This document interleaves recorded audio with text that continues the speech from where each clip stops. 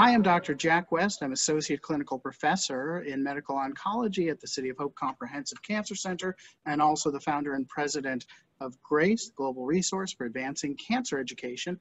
I'm very happy to be joined today for an ASCO highlights presentation in the field of lung cancer with two of my friends and colleagues from other parts of the country who are lung cancer experts with some different perspectives, and we're going to go through some of the key presentations and talk about what we think this means for patients.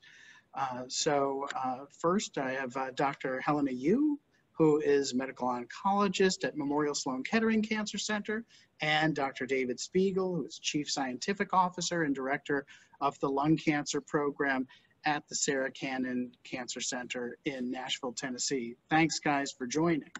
Let's pivot slightly, and we have talked about the potential utility, but not a clear avenue to use of the combination of immunotherapy agents, Opdivo, also known as Nivolumab, and Yervoy, also known as Ipilimumab, which hit different targets in the immuno system, in our immune system surveillance for cancer.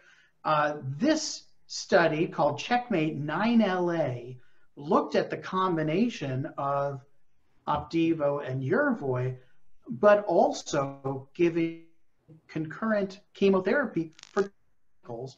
And this was compared to chemotherapy alone for 4 cycles, and patients who had non-squamous cancer could get Alimta or pemetrexed maintenance.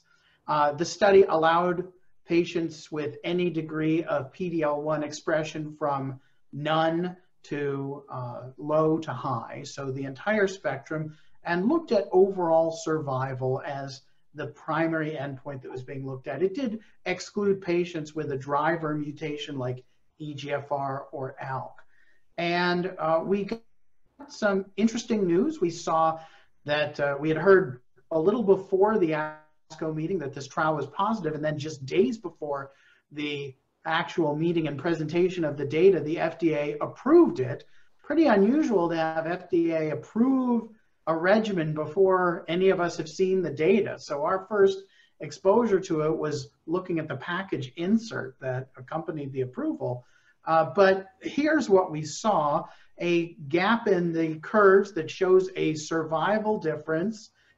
And these data are not as mature as some of the other studies. We have patients who are just beyond a year and into 2 years. And so all of these circles on the bottom curve or triangles on the top curve represents patients at that point in time. So some projections of how going to look in the future, but a suggestion here that there may be a prolonged survival benefit, possibly a subset of patients, even as high as 30 or more than 40% of patients doing well at 18 months to 2 years.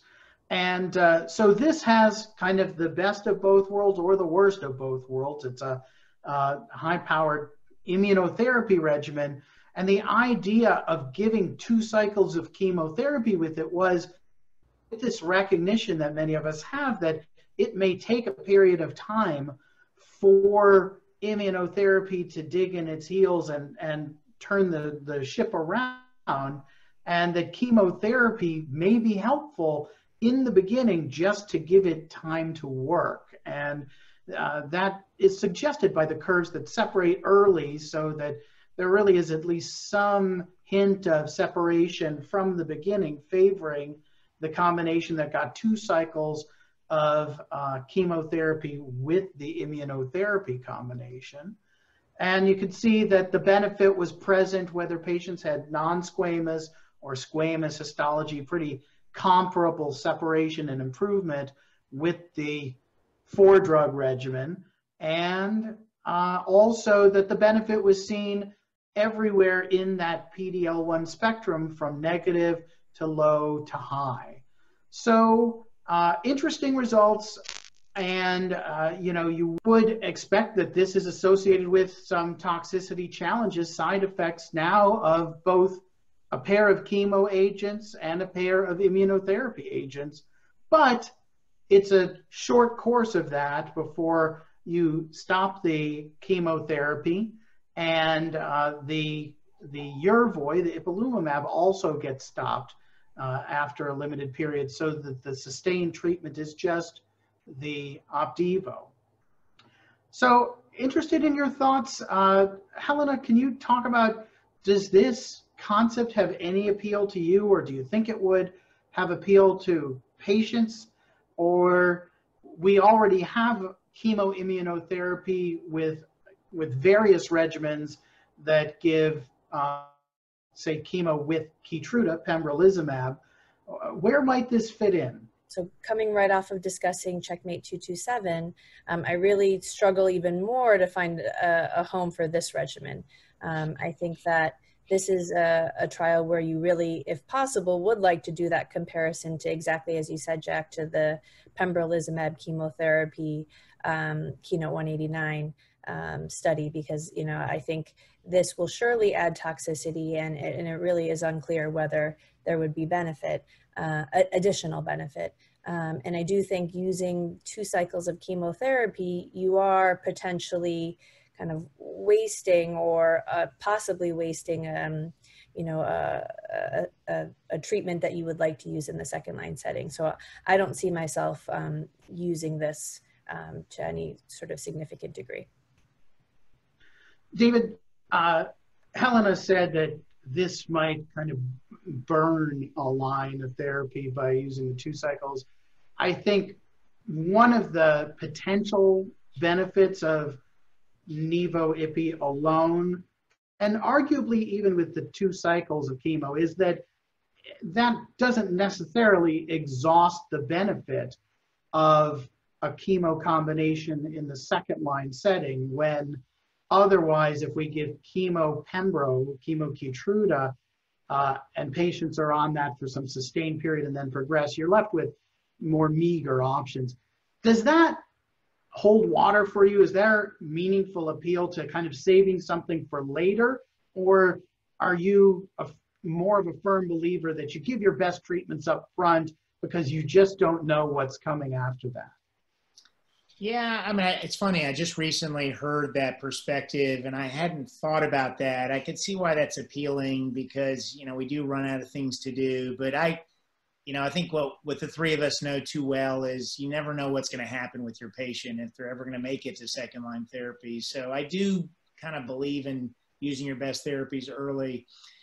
So I've not used this regimen, but I'm intrigued by it for a couple of reasons. One is, I love the idea of less chemo if you can get away with it. I'm not a huge fan of, I mean, I do it. I give pemetrexed forever, and, you know, I like the idea of giving less. And I know in this study they gave maintenance pemetrexed, but the concept of 2 cycles of platinum is appealing to me. It's this upper left corner that's interesting to me. The curves all look good, but this group in particular looks very interesting, because when you look at chemo and pembro in the zeros, or at least the low expressors, the benefit is not so clear.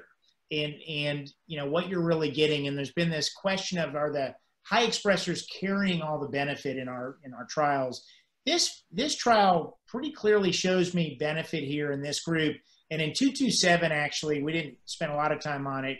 In the zeros, although it's not FDA approved in that setting, that may be Nivo-Ipi's greatest benefit is in the zeros. So I don't know. I haven't used this. I do think I'll try it. And I really like it for my low expressors or zeros. But is it better than 189 or 407? Who knows? We don't know that. Is it more toxic? It seems like it's got to be, you know, just because of the fact it's got a 4th drug in it. Yeah, it's interesting. I think a lot of people are most intrigued by the potential use of this Nivo-Ipi combination, either on its own or with chemo in the low to negative PD-L1 group. We're left with cross-trial comparisons and inferences. and we could say we want to see a trial comparing these, but I'm not sure that's the best use of patients. It's not going to lead to some quantum leap in how we manage patients. It's more of a, you know, a pretty minor one in the scheme of things. So I think we're just going to be left with our own judgment and talking with the patients about their preferences.